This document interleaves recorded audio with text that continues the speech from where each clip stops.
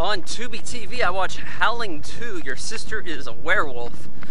Had a different name called something like Stirba, the Werewolf Bitch. Which it kind of makes sense. But yeah, you look at this, it's like S-T-I-R-B-A, name of this character is played by Sybil Danning.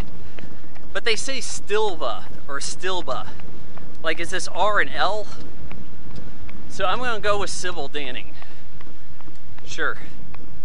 Anyways, this movie, why was I watching this? Well, I'd seen The Howling, and it was probably 10 years ago, last time I saw it. And it was pretty decent. It had Robotine effects that could really go toe-to-toe with American Werewolf in London for a tenth of the budget. The heroine of this movie, kind of as I mentioned in the previous review, Dee Wallace was the lead in the Howling, and her character becomes werewolf at the end, gets shot. And then this picks up immediately after, at her funeral, which doesn't make a lot of sense, and yeah, they recast her and all this. It's saying, okay, Christopher Lee is a werewolf hunter, evidently, and he's like, hey, these bullets that killed your sister are silver. That means she's a werewolf. But she can never rest because they were pulled out. I have to go drive a stake in her heart. So does the stake stay there? And then if you leave it, now you don't give them rest anymore? How does it?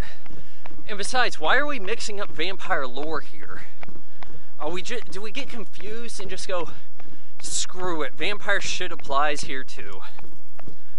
Because he goes to get the body and he doesn't finish stabbing, but they bury it, and then she just turns dead again anyways. But there's random werewolf attacks, and whenever anything goes down with the werewolves, you see a lot of like insert shots. It looks like they filmed in a completely different location, and they're just going, oh hey, yeah, there's a werewolf being shot over there against this black wall, even though the scene's going to be completely different outside in daylight. But oh well, let's have an extreme close-up on the werewolf face. Reb Brown, guys. If there's anything more you need in a film, it's Reb Brown and Christopher Lee. So, Reb Brown gives us a look of total confusion as to what he signed up for throughout this whole movie. That's kind of his signature look, though, isn't it? So they don't do anything with his sister, and there's no reason for him to go to Transylvania to fight the lead werewolf. I guess he wants to get revenge. But Christopher Lee was planning to do that anyways. But eventually, the lead werewolf captures his girlfriend, who I guess is also a reporter.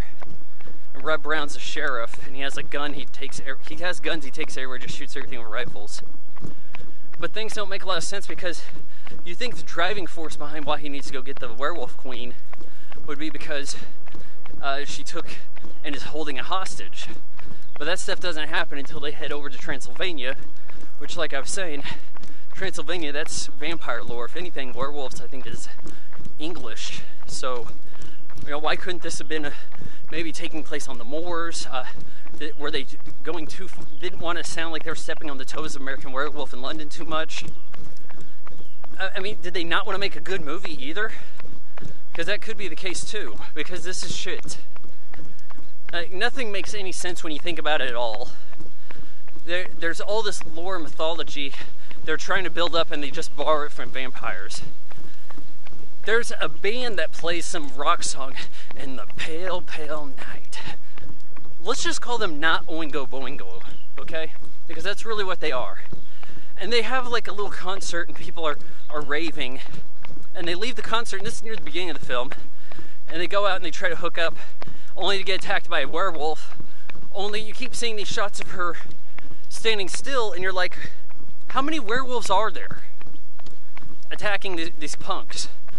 Oh, but the band makes another appearance, because Sybil Danning was an old bitch, sacrificed some gal, becomes young, and it's like, well, what was she waiting for? Like, this doesn't even make any sense. This wasn't somebody important that had to be sacrificed. How long does it take? Do you need to do this like once a week? Like, what the hell? Totally not explained. She wears a bunch of leather with what looks like razor blades on it, or or leather fashioned in the style of the Daytona seats in the Ferraris. So she does this. At one point she whips out her massive rack, and they'll play this during the end credits, just like 20 times. Like, okay, we had one decent shot in the film, let's keep reusing it. But I like how this band seemingly plays with the same footage repeated again in the castle, and they're making it seem like they're attending the orgy that we're watching. But we never have any shots showing them and Sybil Danning or any of these other people in the same building. It's just lazy shit. Oh, it's bad. Yeah, Red Brown goes by, shotguns enough people, enough werewolves that look like they're in monkey suits out in the woods. There's some terrible effects as they try to rotoscope a bunch of shit around Sybil Danning. Werewolf orgies all over the place. Bondage gear. You hear the same song from Not Oingo Boingo. Eventually, Christopher Lee corners Sybil Danning after she killed his midget friend, and nothing really came of that. And all the guys that come to help them on their quest, all these men of the cloth, who are quickly killed one at a time. Like, oh hey, I'm not Red Brown or Christopher Lee. Well, I guess I don't get to talk and I just get to be a victim out here, because we gotta see somebody get torn up by a werewolf, right? Christopher Lee finally corners Sybil Danning, gives her like a hug. It turns out that he's her brother, and there you have the title, Your Sister is a Werewolf. If anything clever came of this movie, it's that.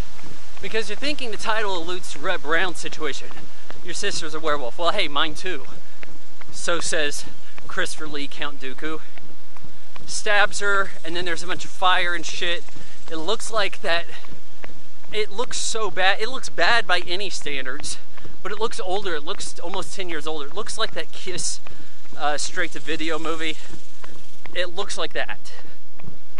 I guess they catch fire, and they're dead, but there might be some more werewolves around because they didn't finish killing everything.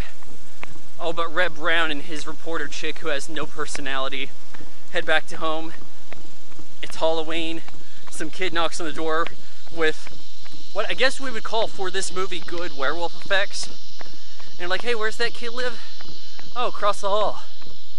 What happened? Was the kid trick-or-treating and went to one house and then went back home? How else would they know? So they ring on the doorbell. This guy's like, hey, I'm dressed up like a priest. I don't have a kid. Well, is that your costume or what? And it's like, oh no, there's more werewolves. Oh my God. Sybil Danning whips a boob out. And this is so bad. You know what? The schlock value of a bad 80s horror has some value to it that you can't get today. You don't get the charm of having bad makeup or poor non-CGI, non-digital effects. This song that Not Oingo Boingo plays is not that bad. It could have been worse. I'll give them that. But overall, guys, this is not a movie you need to be checking out. I'm not going to review any more of the Howling films because I know I marathoned them on USA Network way back in the day, and they only get worse. Well, yeah, maybe. There was one that took place in like Australia, had to deal with some church, that I think might have been more coherent than this, and this works as kind of a weird werewolf anthology series. But yeah, Howling II, Your Sister's a Werewolf, 1.5 out of 4 stars.